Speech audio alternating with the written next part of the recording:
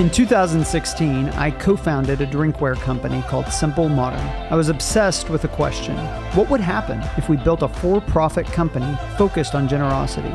This podcast is a behind-the-scenes look at how we scaled from a bootstrapped startup to 9 figures in annual revenue. We'll share with you the strategies we used, things learned along the way, and how we built a different type of company. This is Scaling for Good. Welcome back to Scaling for Good. I'm Mike Beckham, your host. I'm the co-founder and CEO of Simple Modern. And today I'm joined by a guest who has the distinction of being probably the most naturally entrepreneurial person that I have ever met. I met him during his first week as a college student. I remember, I met a lot of students over the years, but I remember thinking that is a very unique individual with a lot of giftings. And I could see his flair for entrepreneurship even at that early age. We've been friends for almost 20 years at this point. And now he serves as the Chief Sales Officer for Simple Modern. And it's my pleasure to have Carson on Scaling for Good today with me. Welcome to the show, Carson. Thanks for having me. I am super excited to get to sit down and chat with you today. Absolutely. Well, let's start with something easy. Fill us in on your background pre-Simple Modern. What led you to Simple Modern? Yeah, before Simple Modern, as you said, I knew I always wanted to be entrepreneurial, and I knew that starting businesses was going to be a part of what I wanted to do from an early age. I was always interested in business, and my brother and I had a lawn mowing business growing up in high school and college, and that was super fun. But getting into college, I knew I wanted to try to be a part of starting something that could be bigger than just mowing lawns and impact more people, be able to employ more people, and just growing a business that I didn't know what I wanted to do. I just knew I wanted to be a part of growing a business. And so came right out of college and with a really good friend started a furniture business, which seemed like an amazing opportunity at the time. And we had a lot of fun. We learned a lot. We learned a lot about what we didn't know. We learned a lot about being undercapitalized as we tried to bootstrap that business. And it was a really great experience, but ultimately wasn't something that was panning out the way that we had hoped and drawn it up from when we sat down. And that was in a lot of ways when you and I sat down and reconnected, and you in your entrepreneurial journey was about to start and launch another website. And we sat down. I remember vividly having lunch with you one day, and you said, "Hey, why don't you just come work with us for a year or two and see what it's like to be a part of the e-commerce world and to learn about selling things online." And I was acutely aware of the shortcomings in my own skill set about selling things online based on the experience I was having in the furniture business. And so it sounded like an incredible opportunity. So I went and worked with you at that family of companies for a year and a half and got to spend a lot of time with you and Brian and Micah and really all, the rest of that founding team at Simple Modern, and saying, hey, this is a really cool group of people that has a really unique skill set, especially for where we were in Oklahoma. When you made the decision to join the company, and actually, like, I think this is worth telling if you're comfortable sharing it. What was the agreement we made with you joining the company when it came to ownership and stuff like that? Yeah, my wife and I, we prayed about it a lot, and we had really felt called to the business that we had started together, and I always knew I wanted to be entrepreneurial. So when we both had 2 full-time jobs, we just lived off of one salary and saved the rest, like try to make sure we live well within our means to be able to save up for when the next opportunity or venture came along. But we had poured all of our life savings into this other business. And that business wasn't making money yet. And so we were really thinking about, what the Simple Modern opportunity could be. And, you talked about, you appreciate things more when you have other entrepreneurial experience. And when I had that first box of samples of water bottles, and I kind of went around door to door to small shops around Oklahoma and said, hey, would you want to buy this?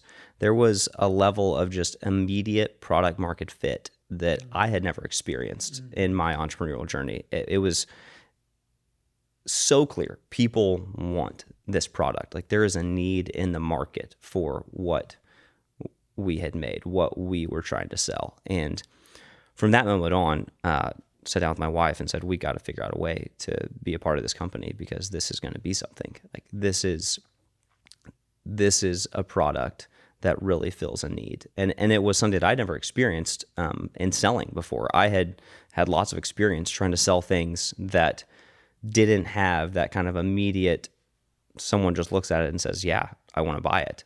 And so I think that was what I knew was going to make Simple Modern special. And so as Katie and I were thinking about how do we be a part of this, I was like, well, we don't have a ton of money to, buy in a big chunk of this company. And so, we sat down and said, hey, can we give you, we'll go borrow some money. And my wife quit her steady job to run the business that we had started together full time. And we said, at this time, we didn't have any kids. Like, let's just go all in on entrepreneurship. Let's just say, hey, let's find a way to make it happen. So Katie ran our business day to day. And then I jumped in to do Simple Modern. And originally I was like, hey, I'll keep helping you with what we're doing. And then, I'll just do Simple Modern during business hours. And then I think what just became evident really quickly was the way that Simple Modern was growing. So we had borrowed this money, leveraged it against our house, and said, hey, we're going to buy part of Simple Modern. I'm going to work for free for no salary for 6 months or something. Yes, I think it was 6 or 9 months or something, to say, hey, like, I know that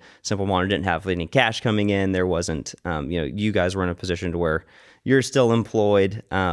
And so sitting there every day during business hours trying to figure it out with no money coming in, that puts you in a really unique spot. But I knew from just the initial interactions I had with potential customers, this was a brand that was going to be something. Yeah.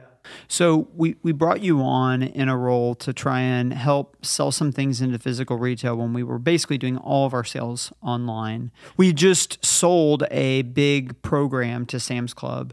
None of us really knew anything about what it meant to manage that. We'd kind of caught a fish way bigger than the boat we were in, so to speak. And so we went and hired in a vice president of sales role someone who had a lot of CPG experience. And it set up this period where your title, I think, might have been chief sales officer the entire time. But really, we asked you to do a lot of different things. And maybe this is, part of what's interesting about it is how titles don't matter very much early on in a company. It's really about what needs to get done and who's best suited to do it. What are some of the different things that you did during that period, different ways that you applied leadership and helped stand things up? Yeah, it's a great question. I think, like you said, in the early days, everything's changing so fast.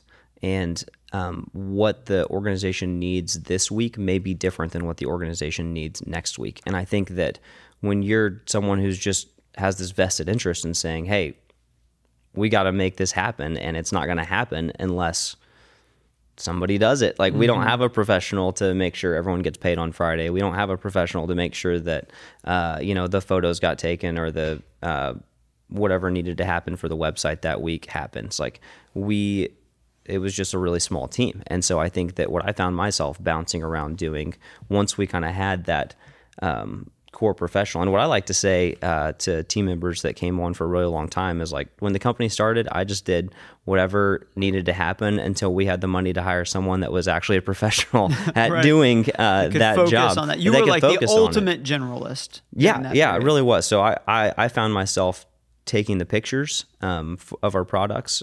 We would mail some off to some agencies. Do we still use any of those pictures? I hope we don't use any of those pictures. Those are, I think that maybe one of them still lives on our Instagram account towards the very beginning, and you can probably tell which one it is. Your magnum opus. That's right. That's the peak of all my photography skills. But I took a weekend 24-hour Photoshop course to be able to do graphic designs, because there were so many things that we needed to edit and change just to make it look a little better.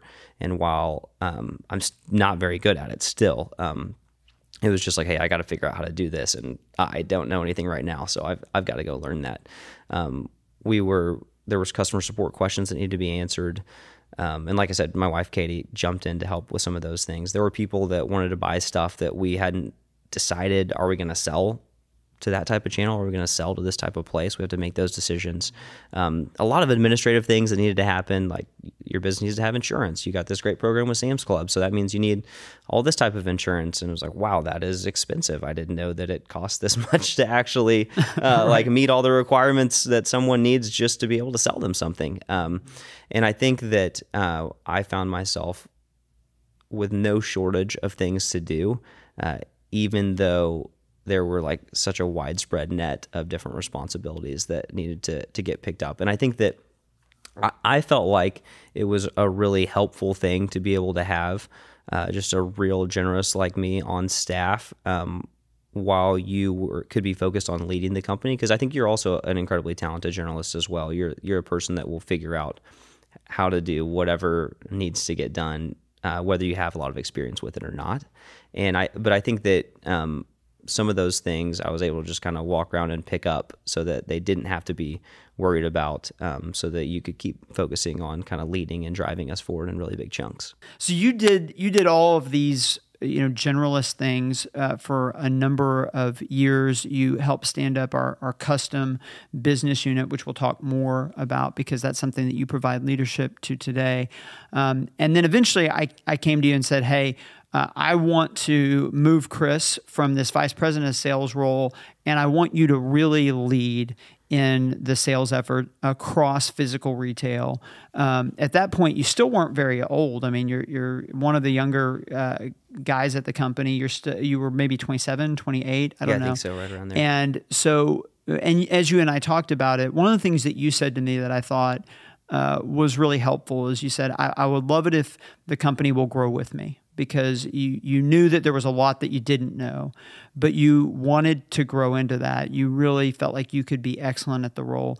And, standing here several years later, looking back, you've developed into an outstanding chief sales officer. But I do think that part of it was you saying to me, if the company will, give me some rope to swing with and will grow with me, I can grow into this role, even though I don't have the experience. So that was a pretty key moment when instead of going and finding somebody else that had a background in this, that we said, all right, Carson, you're going to run this. And really you've built our physical retail sales organization since that point.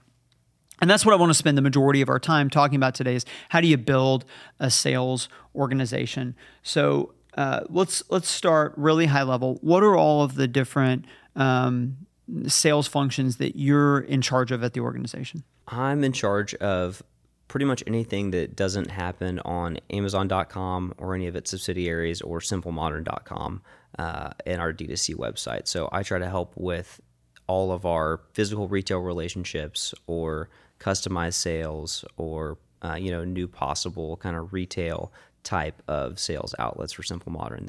That's what I'm focused on right now. Who are some of the biggest names that we work with? We get to spend a lot of time in my departments with the teams at Target and Walmart and Sam's Club. They are tremendous partners that have been with us now for several years. Yeah, absolutely. So you've been tasked with growing our physical retail presence. And then I think you mentioned this, or I mentioned this, but we also have a custom business, which is where companies from, the local coffee shop all the way up to Google and Microsoft can come to us and say, hey, we'd love bottles with laser engraving or with color printing. And you also run those sales as well. The custom businesses got a really special place, I think, in the growth of where Simple Modern has been, because we always knew that there was something unique about selling a really high quality product that can be co-branded with someone else's logo. And I think that the way that we have seen custom grown has been tremendous, just from like the organic demand that has come from people saying, hey, I got one of your products at Target, I got one of your products at Walmart or on Amazon, and I would love to get my business's logo on it too. And I think that has been a really cool thing to see. It's very special to know, especially from where I've come from and just like the small business entrepreneurship type of mindset that will always be inside of me, to know that someone who has limited capital and limited resources wants to make the investment of their brand name on Simple Modern product. Yeah, you're literally working with people that are the definition of a mom and pop or a small business, all the way up to literally the biggest businesses the world has ever seen. Yes. And so let's start by talking about some of these really big partners. when you're working with the biggest retailers in the world, obviously we're trying to portray a point of view about our brand and about how we can help serve their customers. And we're trying to really build brand equity in the eyes of those retailers. How do you go about that? How do you go about building brand equity with the Targets and Walmarts of the world? Where most of it starts in terms of building brand equity with some of the greatest retailers in the world is remembering that these are really talented people and they are very sharp. And when you're working with someone like that, just being able to tell a good story doesn't go far enough. You have to bring data. You have to have... They are analytical. They are analytical people. Yeah. These are people that really deeply dive into numbers, that understand the reasons behind why changes are happening in a market, why people are having success. And I think that the biggest way that you have to establish credibility as a brand is to be able to sit down and share numbers and say, this is what is happening. This is the experience our brand is having. And very early on in the growth of the company, we were having this incredible run of success on Amazon.com. And that was at a really crucial time when we were starting to have some meetings with really, really quality retail partners that wanted to be a part of the ways that we were bringing growth to the category on Amazon. There was some real, I think Amazon's always been a pretty scary competitor. Sure. But I think especially as you got into 2017, 2018, there was just some real palpable, like, wow, Amazon is taking over and they are just gobbling up share in some places. And the future is going to be highly digital. Like, how do our businesses grow and compete with Amazon over the next 10 years, 20 years? This is a big question that was on the mind of every buyer. So what was the story that you would tell them when that's the question they're asking? The story that we would really talk about primarily was that we were not an incumbent brand, that we were not someone that did things the way that things may or may not have supposed to have been done in retail, and that there were actually a tremendous amount of advantages to thinking that way. I think that... Can you give an example of that? Like, what would be an advantage? Because we didn't even know the right way to do things. No, we didn't. So and we definitely didn't build the company the way that they used to build companies.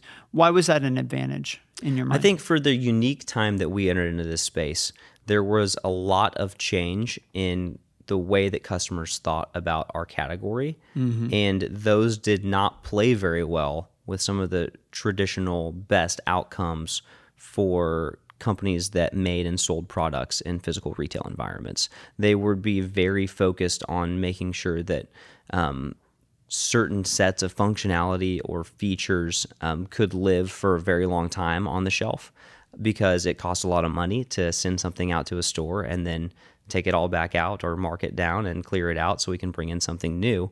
And here we were sitting on Amazon reinventing the color selection that we had every 3 or 4 months. We've got new colors coming out, and ended up the cycle got faster and faster to where at one point we were testing new colors weekly at some incredible rate, which was a rate that no one else even thought about it like that, to sit down and say, how fast can we actually change? How fast can we get better?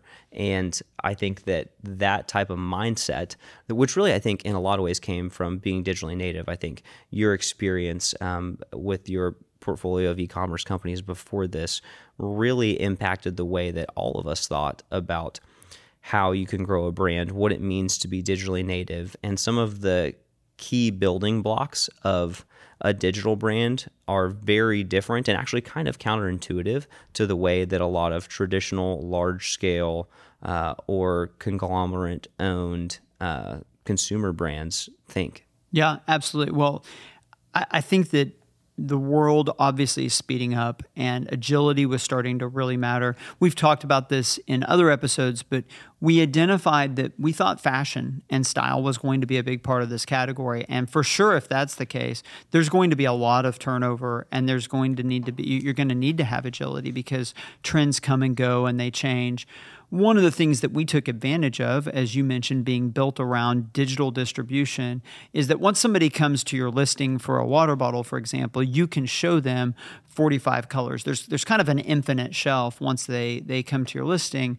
Whereas if, let's say, Walmart or Target gives you space on the shelf, they can't give you 45 spots. You might get 1 or 2 spots. And so you're not able to offer the same kind of selection, but also the lead times and the timetables are very different, right? So let's talk a little bit about that. If I see something on a shelf, like, what was the process? Walk me through the process of how something got there. If you see something on a shelf that's like, hey, new item, this is something fresh on a retailer store, the vendors probably started talking to the buying teams at that specific retailer between 9 and 12 months ago. So they started to identify, hey, here's an opportunity, here's where we want to see change, here's how we are updating the things that we want to sell to you. Let's sit down and have a conversation about it. And so really about 9 months before, between 9 and 12 months before something gets to a shelf, you're starting to have initial meetings to say, hey, here's what we think next year should look like. And a lot of the biggest retailers work in kind of these different cadences where between 1 or 2 times a year, they'll choose to make significant changes to the assortment that they show to customers on an everyday basis. When you walk down one of those aisles that's dedicated to a department, that you're going to find this item sitting there every single day. And so they go through these processes to say, how do we make sure that we're keeping the best things from the best brands out there for our customers? And so you start about 9 months in advance and then have the conversations about what sizes should look like, what colors should look like, what prices can look like, what quantities can look like, how we think items are going to perform, and really work very collaboratively. And I think that the best partnerships that we've been able to develop have been the ones that are extremely collaborative in nature. I think it's very, very easy, especially when you sell things to a retailer who sells things to the end consumer, to just be very transactional in the way that you operate. Like, hey, this is the best thing I have to sell. This is the price. You should buy it. This is the price. Take it or leave it. And that's just not the way that I think the people here are wired to work. And I think the way that we want to have interactions is saying, hey, how can we be helpful? How can we find ways to help grow what's happening? Yeah. Know your business, know your Yes. customer, and help you to solve the problems you're trying to solve instead of just saying, hey, we've got a bunch of this in our warehouse, and if you want some, you can have it, and here's the price. Yeah, or the only reason that they would switch to us is just because we're willing to do it a little cheaper than someone else. Right. I think that is traditionally a great framework, and I think that competitive marketplaces do amazing things to drive value for the end customer.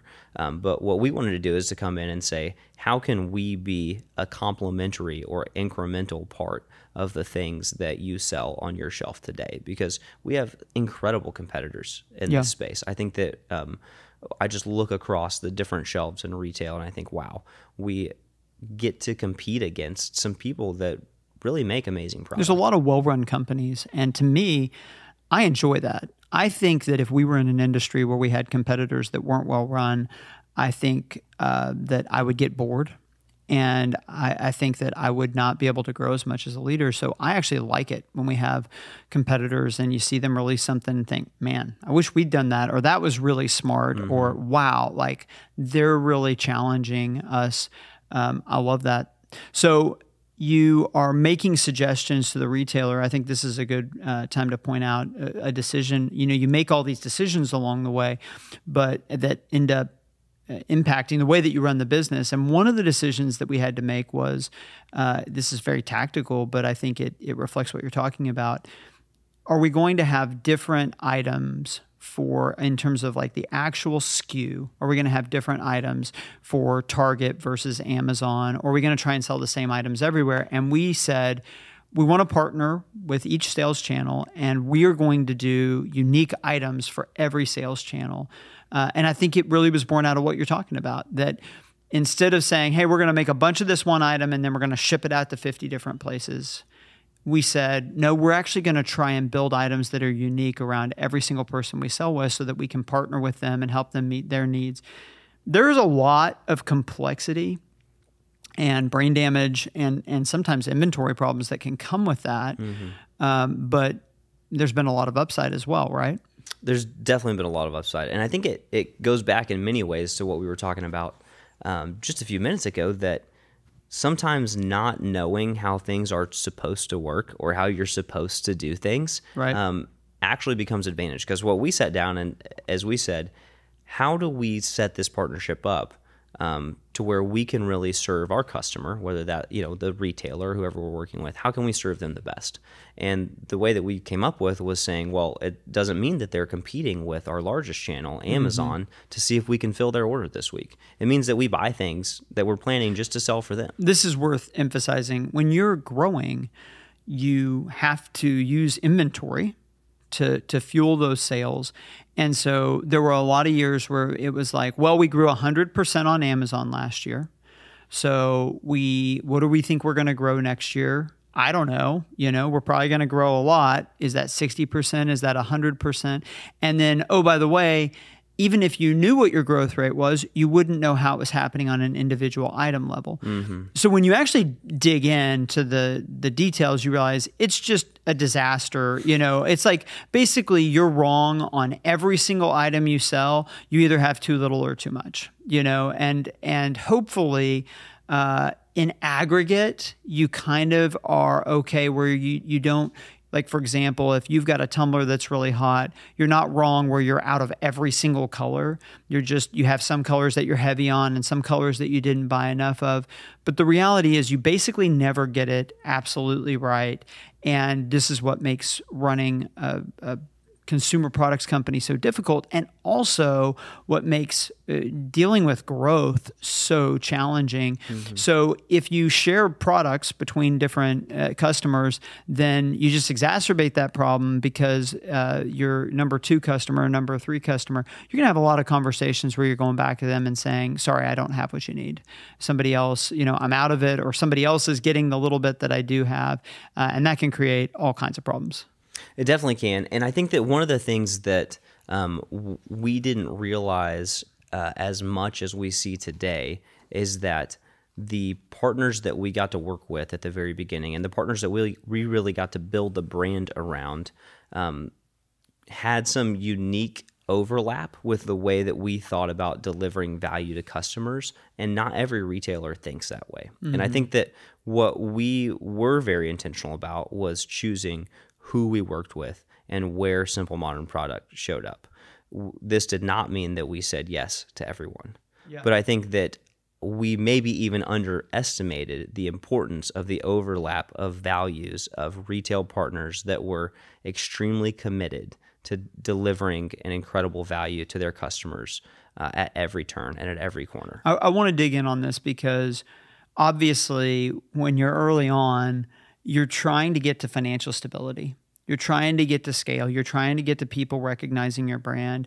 And so any sale feels like attractive. Yes. But one of the things that I think has, when you first took the role, I gave you a piece of advice about it, which is, what was the piece of advice for everybody listening? You said, this job is not about the sales that you make.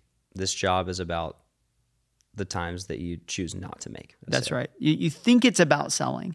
You think that it's about, getting people to say yes and shaking hands and closing deals and like, okay, obviously that has to happen. But actually success in this role is as much about when you say no and what you walk away from. And so I would love to hear, I think you've done a very good job at this, of being strategic about when you said no, when you walked away from opportunities. When do you walk away from an opportunity? We try to have a rubric and framework that we run every possible, not only partnership, but then specific deal through. So even when we're just evaluating the retail partners that we want to work with, we want to make sure that there is a significant amount of overlap, and that we as a brand and as a team are going to be able to deliver on the things that help make that retailer serve their customers really well. And if we can't do those things, then that's not a relationship that we even want to start with, just at the partnership level. Okay, so in specific terms, without maybe necessarily mentioning the partner, what's an example of an opportunity that you ran it through the rubric and you said, I'm walking away from that? Yeah, great question. We have had several partnerships with partnership potentials with people that have come to us with a special framework, and they just in the way that they had been built over, this was a multi-100-year-old company, they were pretty inefficient in the way that they actually handled their supply chain and the way that they ran their marketing. And it created a situation where what they were going to have to end up charging the end customer for our product was just not going to end up being competitive with the market, because, and it was really due to some of the inefficiencies of their own business. Right. It wasn't, they had plenty of scale. They had plenty of customers. It was really due to some of their own inefficiencies. And we sat down and said, this is a retail brand, a retailer that we would love to be associated with. This is something that could pan out into a really great financial partnership, but it's not going to deliver on the simple modern experience that we want to be known for to the end customer. And so that's not something that I can say yes to. You get more than you feel like you paid for. That's the experience you're talking about. That's what we want. Yeah. We anytime you find simple modern somewhere, we want to sit at this intersection of style and quality and value that people know that they got the most they could have for their money. Today's episode is brought to you by the Bluebird Group. Years ago, we wanted to break into mass retail, and we thought Target would be the ideal place for our products. Our problem? We knew nothing about selling into mass retail. We emailed the buyer with no response. We could not find a way in. That was when we were introduced to experts at the Bluebird Group. The Bluebird Group is an organization of professionals who've spent their career working inside of and selling into the biggest retailers in the world. They help clients successfully sell into Target, Best Buy, Walmart, Amazon, and Costco. Through our relationship with the Bluebird Group, we were able to get in front of decision makers and deliver a compelling vision about how we could partner together with Target. Over the last 6 years, Bluebird has helped us to grow our business every step of the way. They've helped us with everything from administrative details to developing new partnerships to fine-tuning our omni-channel strategy. We've been able to grow the business to tens of millions in annual sales as a result of their coaching and their partnership. It's easy for me to advocate for Bluebird and everything they've done for us at Simple Modern. You have, over the last 4 years, been front and center for an absolute supply chain disaster. Starting with COVID, just to give some kind of backstory for people listening to this, when COVID initially hit the U.S. and there were the shelter-in-place orders, we had a growing business with Target. Target came to us within a week and said, "Hey, we cannot even send you purchase orders for the indefinite future because all of our buying power, all of our warehouse availability and space is going to go towards essential goods and things like medical supplies and things like that. So unfortunately, we can't buy from you, and we don't know when we can buy from you." And that kind of kicked off, I would say, really what's been a 3 or 4 year period of just volatility and challenges to be worked through. You've been front and center with that. There have been many things that we planned, and then by the time it's time for them to come to fruition, it's not a good plan anymore because the way that things have changed. So how have you managed and worked through all the adversity that's come with that? And how do you deal with it when things don't go as expected? Dealing with things not going as they expected, I think at the end of the day, is a big part of entrepreneurship in general. I think that when you think about business, I think about times when we sat down at the very first days in my living room and you asked the question, like, what do you want this company to end up being? The way that the company has developed and changed there are so many things and so many dreams that have come true out of what we've been able to build. And then in so many other ways, the way that we've gotten here has looked totally different than we could have scripted it out. And I think that one of the things that I've always appreciated about your leadership style is that you are always willing to rethink things when new information comes to light. And so I think that at the core of this organization, there is a willingness to look at a problem and say, now that we know these things, how are we going to handle it differently? Yeah. How are we going to change the way that we think? And it is very easy, especially in leadership roles, to say, well, this is how we said we were going to do it, so we got to stick with this plan, right?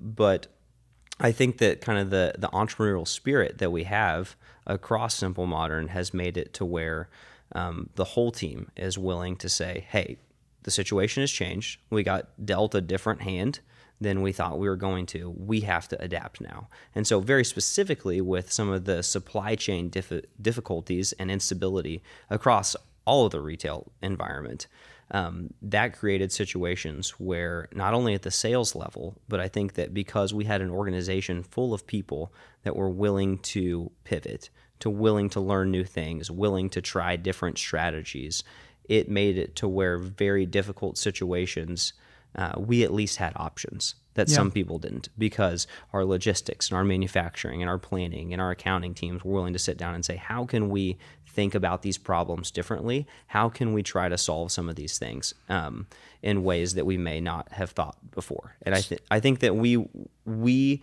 could have found ourselves in a situation where it was like, well, we said we were going to do this, we got to try to do this, or I guess we're sunk because we can't change. Let's be really practical. I'll share an example, and we can kind of talk about how we handled it.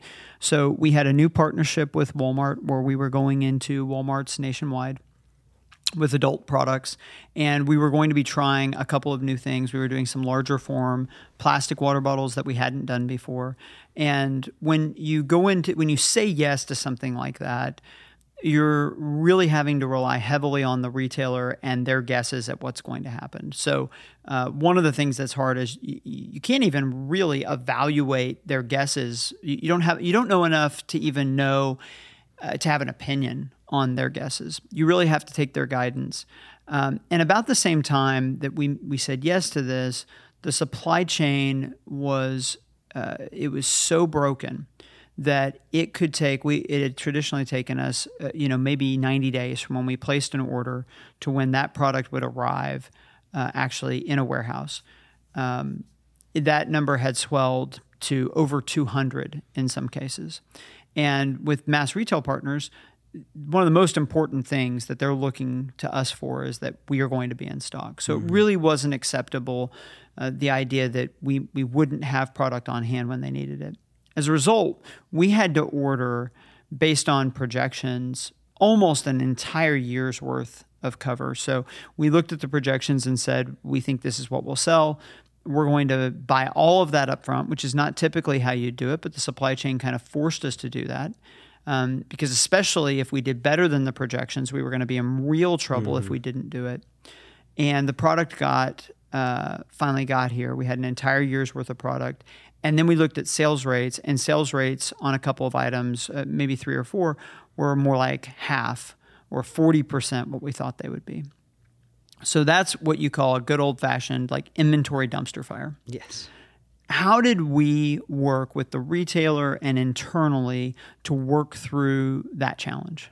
It was a really tough place. And I think that it started with, because we have great partners, there was a willingness to sit down and be honest about the situation. And I think that is something that you don't always get, and that is the difference when you have the opportunity to work with great people that are on the other side of the table. They can be realistic and they can be honest and say, hey, yeah, this is tough. And I think that... And share responsibility. I think in this case, the buyer did say, I gave you some projections that weren't the best, and sometimes maybe the definition of bad partnership is the person you're working with is like, wow, sucks to be you. They're not going to say that, but it kind of is that attitude of like, man, that's unfortunate you're in that position without taking any of the, responsibility. And in this case, we had a buyer that was a true partner where they acknowledged, hey, I'm part of the reason you're in this spot. Even though it's your problem to fix, I'm part of the reason, and so I want to help. In this specific instance,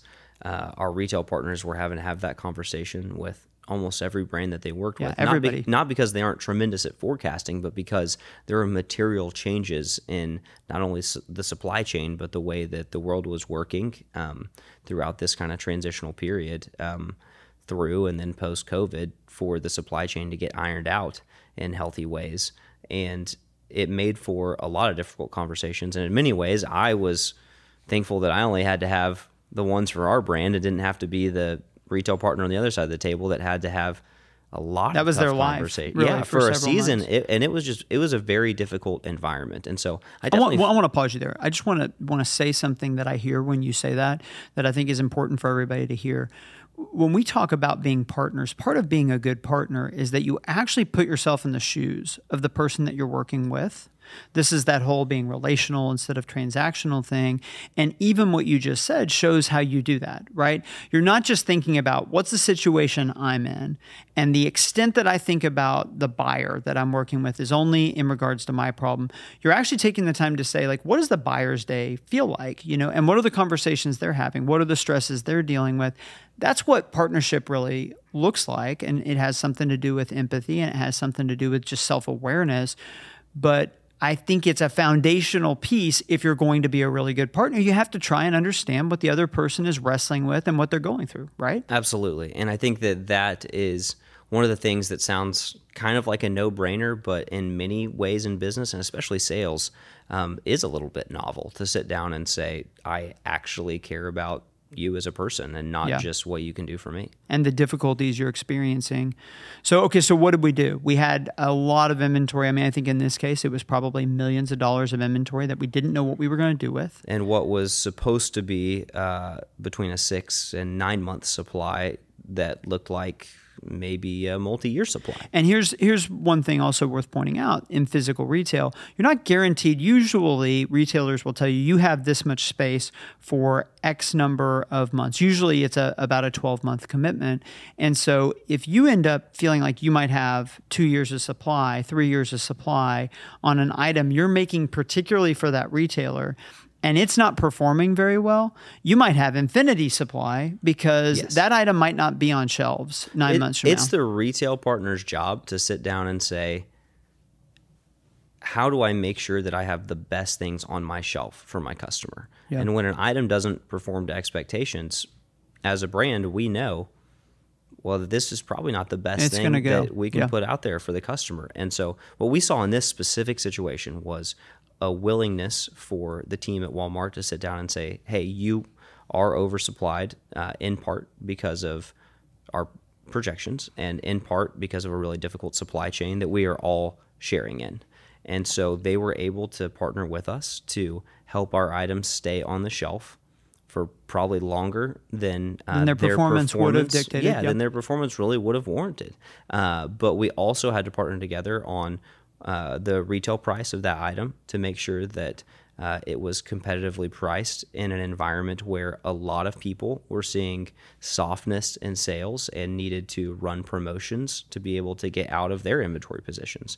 And I think what made it uniquely difficult for us is that we had made this very strategic partnership-driven choice to say, we're going to make these items specific to these retail partners. Yep. So we didn't have the flexibility. That's the trade-off. It sounds great. Like, we're going to make something unique for you. We're going to be a great partner. But, oh, by the way, there is a trade-off. And that trade-off is when you are wrong, there's not a lot of outs. No, it becomes very difficult. And I think even in the world of discount retail, their phone lines were really busy. And the prices that they could buy things at, people were in tough positions because of the macro supply chain. And so it wasn't like you could go and sell things for very much money, except for the one partnership that you had originally outlined. This is the place where we're going to sell these items. It's a good point to make, just the way that things do connect to each other. When you're really small, you really don't have to think about the larger economy very much. I remember when we were at 30 million in revenue or 50 million in revenue, I'd hear people talking about the economy and stuff. And I remember thinking, I don't think about the economy. It doesn't matter to me. I don't know that it has that much of a bearing on my brand. And it probably didn't because, in a multi-billion-dollar market, we were $50 million of that. And so the market could swing up or down, 5%, 7%. and it might not even impact our growth trajectory or what was going on with us. But the bigger you get and the bigger partners that you work with, the more that the macro really does matter. You have to be aware of it. And in this particular case, you're making a really good point, which is these things kind of cascade on each other. And what you find is that all of your other competitors, all of the other people in the space are dealing with the same thing. So not surprisingly, at the exact same moment where we had a bunch of inventory on hand that we didn't want, all of our competitors had a bunch of inventory on hand that they didn't want. Everybody had extra inventory, and that creates all these kind of pricing pressures. Everybody's putting things on sale. Everybody is going to discount retailers and saying, I got a smoking deal for you. And also, nobody's placing new POs in China. And so right now, like, we're in a period where the exchange rate between China and the US is at an all-time, or it's at the highest level it's been since 2007. And shipping rates have collapsed back down from a couple of years ago to, in many cases, below where they were before the pandemic. Couldn't have seen that coming. But all of this is a reaction to the fact that everybody got heavy on inventory. And when you're heavy on inventory, you're not buying. And so the way that you can experience this, the way that we've experienced this, is that these things tend to kind of cascade on each other. And all of a sudden, your situation can be a lot better than you think, or it can be a lot worse than you think, and it can happen in a hurry. And in this case, we were really heavy on inventory, and everybody was really heavy on inventory. The changes can happen in a hurry, and yet the impact of those things will be felt much longer than I think I ever would have realized. When things happen to slow down the way that goods sell, it can take a very long time for brands to be able to work their way through a certain inventory position because people aren't spending money on those things like they used to. And I think that what was also really interesting to see coming through this period of COVID is that there was actually a little bit of a tail whip to where some retailers had sustained foot traffic because they were some of the only people that could stay open. Absolutely. But then the way that their supply chains got clogged up was something that I think very few people actually anticipated, including many of the retailers themselves. And so, they actually they frame the term that's used is bullwhip, and that's exactly what happened in inventory. And I guess to just kind of cap off that story, we worked with the retailer. We found listen, we had to give away a bunch of those units. I should say we got to give away those as part of our generosity initiatives. We took some of that inventory and we repurposed it towards our custom sales. We got creative. We had, like this is the name of the game, that you have to get creative. And one of the things that I'm really, one of the hills I'll die on is business, and especially entrepreneurship, is about solving problems. If you don't like problem solving, you're not going to like entrepreneurship very much, because it's basically a steady stream of that. And if your company's successful, congratulations, you just have more problems that you get to work on. To me, what success is that you have better and worse problems. And when you're successful, you get to work on fun problems and interesting problems. Hey, this is selling out really quickly. The people want more of it. How do we, get more coming through our supply chain? And how do we keep up with demand? Less fun problems are the ones where it's like, I have a bunch of stuff that nobody wants to buy and I need to get out of it. And you deal with both. So Carson, as we've scaled, and we're selling over 10 million units a year, do you still feel like an entrepreneur? Absolutely. I think that there are very few opportunities in business that an entrepreneurial mindset can't actually be applied. And yeah, I think that I do look back on some of those early days and see the ways that things have changed, that as the company gets bigger, it's harder to have those kind of little inside jokes with every single team member that a really small, tight-knit team has. But I think that when I look out over the course of not only where Simple Modern has come today, but where we believe that the Simple Modern brand will continue to grow, I still feel like these are the very early days of what this company will be. And so when I think about it from that perspective and take a step back, I say, yeah, there are so many ways that not only myself, but the other entrepreneurially minded team members can sit down and apply that type of framework and skill set to the individual jobs that they do. And just because people get more specialized in the way that they work doesn't mean that a level of creativity and excitement and first principles thinking aren't going to be incredibly effective. To use some Amazon terminology, they would say it's day one. And it was their way of trying to capture that feeling of no matter how big the company's gotten, it's still early. And these entrepreneurial principles that made the company great, we're still employing them. And I think that's what I've learned is how entrepreneurial we are actually doesn't have to do with scale. It has to do with how agile we are and our willingness to adapt and change. And you see it all around you in the business world. The moment that you start trying to say, I'm going to put this on autopilot. Let's just keep doing this. Let's make this easy. Let's quit adapting. Then you start to ossify. You get brittle. And the moment that you start to ossify and get brittle, it's really just a countdown to death and disruption, I think, in this. And technology has certainly only sped that up. So you've got to stay in that entrepreneurial mindset, regardless of your size, if you want to continue to be successful. At this point, you're really running a sales organization. So you're very effective as a salesperson, but we've gotten to the scale where we're working with so many different partners and we're selling so many things that a lot of your job is actually leading a team. What do you look for when you are adding a member to your team? There are a lot of things that we look for when we're adding a member to the team, but I think the most key elements that we work for, number one, is a willingness to work hard and a proven track record of an ability to really get after it. I think that one of my favorite quotes comes from Sam Walton's Made in America book, and I think it's in the preface.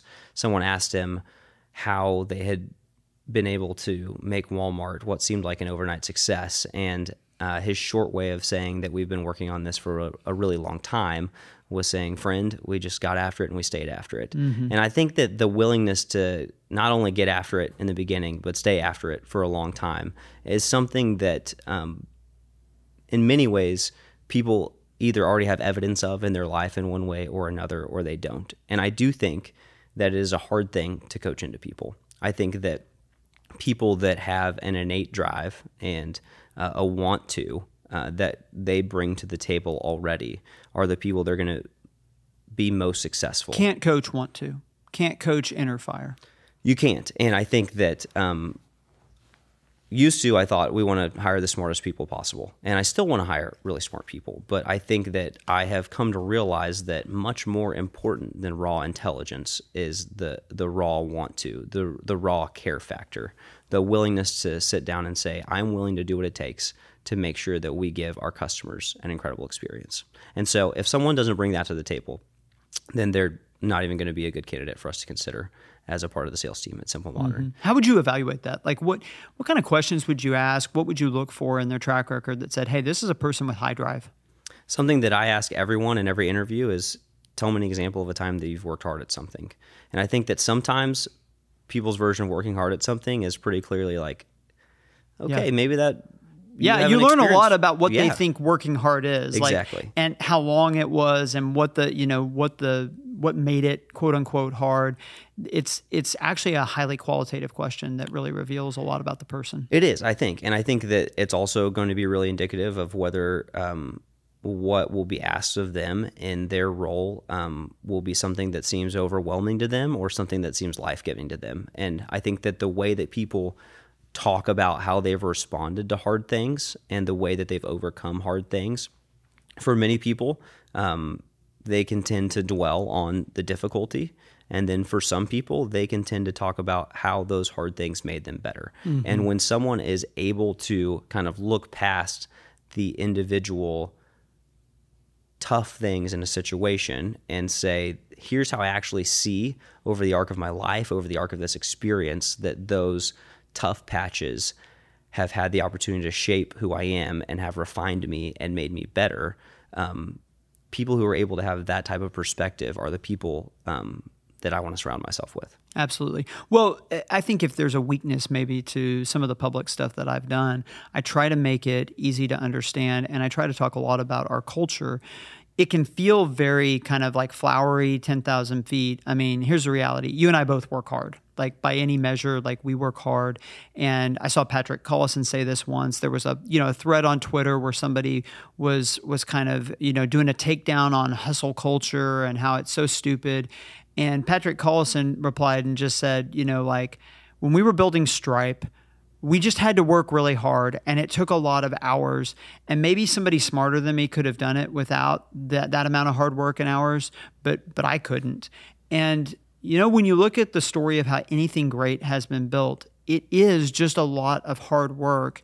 And some of that, is, how many hours you're working a day. But a lot of that is just duration. It's actually being disciplined and staying with something for a really long period of time. I don't think that our company's defined by, hey, you're working 90-hour work weeks, although I have certainly worked some of those probably. But I think it's, in fact, the normative experience is probably more that people are working, somewhere between 40 and 50 hours. But I do think we ask people to go hard. When you are here, you are locked in and you are, eyes on the prize. And we're asking you to commit to do this for a very long period of time. And that's part of where the working hard is also. What I'm looking for when I'm evaluating if someone's going to be a good fit on the sales team is someone who will really thrive in an environment where we are all pushing each other. One of the things that I really like to talk about is that I get to see and spend a lot more time and waking hours with the people in the office today than I do with my little kids that go to bed early. And that's a tough reality of life, is that, the time is limited with your children. But it's also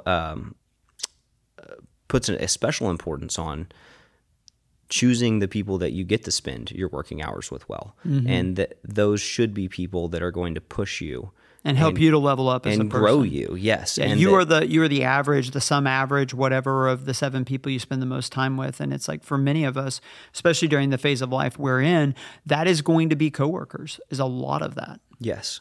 Yes. And so I'm in the fortunate position to be able to choose my coworkers, and I'm thankful for that. But I view it very important that I have a responsibility to choose wisely for myself and for the rest of my team to say that these are people that we're going to be proud to share a lot of this season of life with. And especially in sales, I mean, you are hiring people that are going into very important conversations where the impression that they give off about the brand has millions, tens of millions of dollars worth of impact. And so it matters a lot. It matters a lot that I'm hiring somebody that's actually going to represent us and represent what we've built and what I've put a lot of hard work into. So I'm going to be especially thoughtful about who those people are. You're a pretty aggressive goal setter. And I would love to learn more about how do you set goals, but also how do you provide the support, like the balance of, challenging goals and the support people need to hit goals. How do you think about that? It's a really tough thing because as someone who is naturally very achievement driven, I also want to make sure that we're being realistic. And so one of the ways that I think about goal setting is not just comping against what should be theoretically possible in a spreadsheet, even though I do love to make those spreadsheets that show what should be theoretically possible. I want us to think about and be an organization that continues to be agile enough to react to the circumstances that we're given. I think that one of the things that I've always struggled with is that when you go into a sales meeting, you never really know the other person's priorities. Anytime we go into a meeting with a retail partner, one of the biggest priorities for us is to make sure that we can walk away with a really clear understanding of what's most important to them and how we can be a part of fulfilling that partner's strategic vision. Because obviously our team's been working hard to try to figure out all the ways that we can help grow their business and what products in our portfolio can be a really good fit for them. But sometimes you walk away from a meeting really surprised to say, actually, what's important to this partner is really different than what I thought they were going to say. And I think having an organization that is willing and able to adjust and adapt our goals to say, we are willing to find the overlap between what is best for Simple Modern and what is best for you as our partner, and reframe and reset where we define success. I think is a really unique thing about us. And so I don't live in a world where I say, hey, you told me you were going to do $100 in sales. Why didn't you do $100 in sales with anyone in our team? Like, that's not the way that we operate. What we want to operate is starting from a place of what does our customer need from us to do to be able to achieve their goals? And how are we going to work backwards to make sure that their goals and their success metrics line up with the success metrics that we give ourselves? And how do we set goals around things that we can control? Like, there are things that we obviously can't control, global economic trends, the supply chain, pandemics, the retailers, and some of the constraints or decisions that they're facing. But there are things that we can control. And the more that we can tie goals to the things that our people actually can influence, the more effective those goals are. A couple of examples of this, you mentioned going into a meeting and how you can really come across as tone deaf if you set a bunch of goals without understanding your partner. As a perfect example, the buyers that we work with, they're allocated a certain amount of space, but that's subject to change. So they could easily have, 16 feet of shelf, and then their boss comes to them and says, hey, you're actually going to get 12 this year. Your productivity compared to appliances was not good enough. You're going to get 12 feet of space. If you had set at your goal setting or OKRs and said, well, we're going to grow that business by 25% this year, and you walk into a line review and the buyer says, well, I've got 25% less space, and you're like, well, we're going to grow 25% this year, it can easily come across as tone deaf, because it's like, no, you're not hearing me. I'm telling you, even me keeping you at the same sales rate is going to be difficult because I have a lot less space to work with. And so the win there might be, hey, can we still maintain the same sales rate that we have because this partner has less space to work with than they did a year before. So the more that you can understand, like you're saying, the partners that you're working with and how your goals interact with their goals, and the more that you can tie it to things that your people can control, I think that's those are huge parts. How do you provide support to the people on your team, help them to grow as salespeople? One of the ways that we do that is I love to just sit down and work on projects or problems very specifically and very tactically with team members. It doesn't matter how granular it is, whether it is a back-end software that's giving someone trouble to say, hey, how do I get this item set up in this retail partner's software?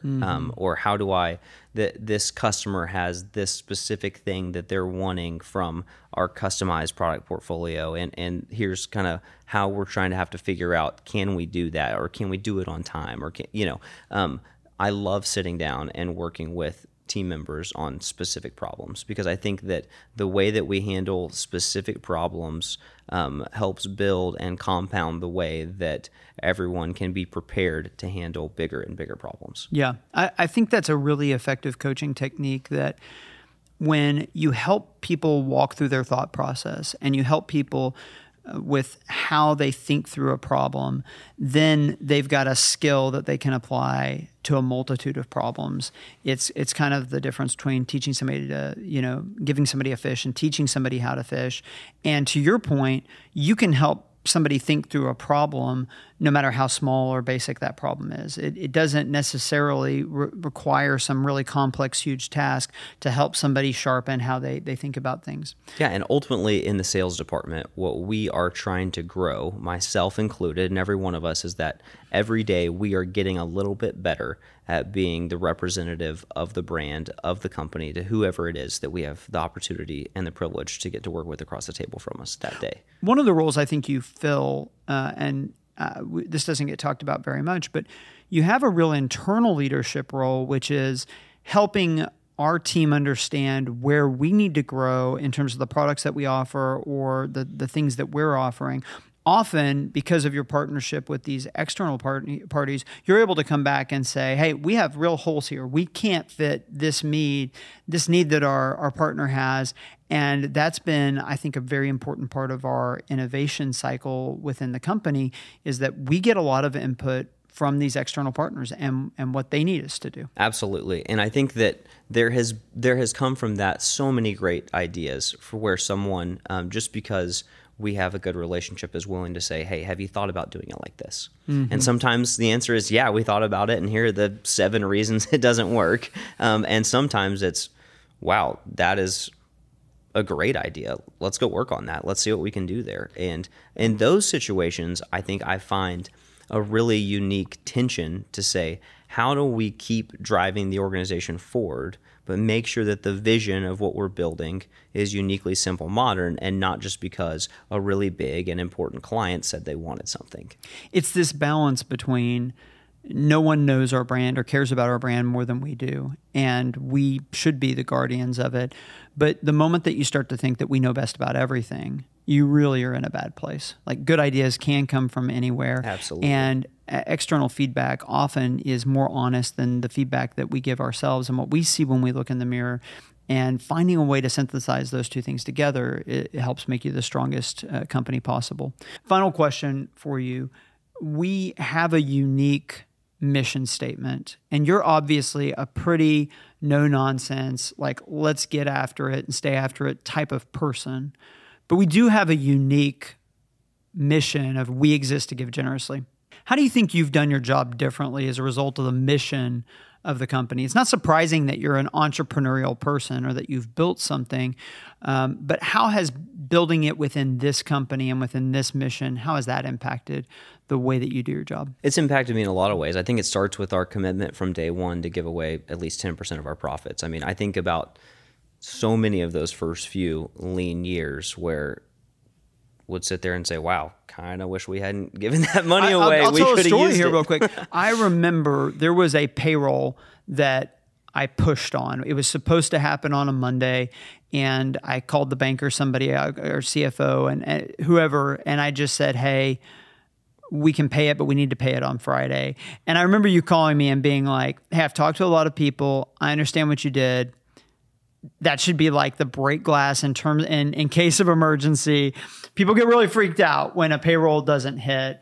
And so it's not an overstatement. There were some lean periods where every dollar kind of came in and went back out. So the idea of sending some money out towards giving felt very sacrificial at points during that. It felt very period. sacrificial. Yeah. And I think that as the company has reached, more significant levels of profitability, it feels in some ways like it's easy to forget like what it took to give and give 10%, because some of that would have been reinvested in super basic things that other people growing a business wouldn't have blinked to say, like, well, we obviously got to do this to make sure that we can keep growing. And those were the things that we were willing to do in the early days. But I think even today, like, those seeds of generosity really come through for me. Really, I think because it brings us back to a level of partnership with our clients, with our customers, the people that buy things from our sales team. I think we can keep, because of our emphasis on generosity, some of that is not just about how many dollars we give away in the 10%. Some of it is about the way that we treat the clients that we have, the retail partners and our customers that buy things from us. And some of it is how we deliver great value to the end customer on the shelf every day. And so I think as a team, we try to keep this mindset of generosity in the forefront, because it is so easy and so natural when you're going through a multi-month negotiation to kind of devolve into a very transactional mindset to say, well, I have to make sure I get the best thing for this company. I have to make sure that we do these things. And I think that while we always want to make sure to just win, it's so easy to just be like, at some point you're just like, I just want to win this negotiation. Sure. And we're fighting over this arbitrary number. We're 4 cents apart. It doesn't change anybody's life. I just want to win this negotiation. There's a big temptation to be that way. And I think that the constant reminder that we have, that as an organization we exist to give generously, I think that it always helps me reframe my thinking to say, let's not get focused on the short term here. Because I think that for us to be generous in really big ways, it means that we have to have a focus on the long term. And I think that we have the privilege of doing that as a privately held organization in really unique ways to say that maybe this means that we won't hit a sales goal that we did hit, that we did set at the beginning of the year. But what it means is that we have the opportunity to impact through generosity something else or someone else, or make someone else's thing happen this year. we get to at least weigh those things. And that doesn't mean we can always do it. It doesn't mean we can make everyone's dream come true. And obviously we can't sell products for free, because then we don't have the opportunity to be generous on our end of this. But I think what we do have a responsibility and an opportunity to do is to sit down and say, how can we be as generous as possible with the way that we act, with the way that we treat people, with the prices that we give, to make sure that we are thinking through this lens of generosity in every single negotiation, even when there's this kind of natural pull against it. Absolutely. Well, great conversation. Thanks for joining us, Carson. And thank you for joining us on Scaling for Good.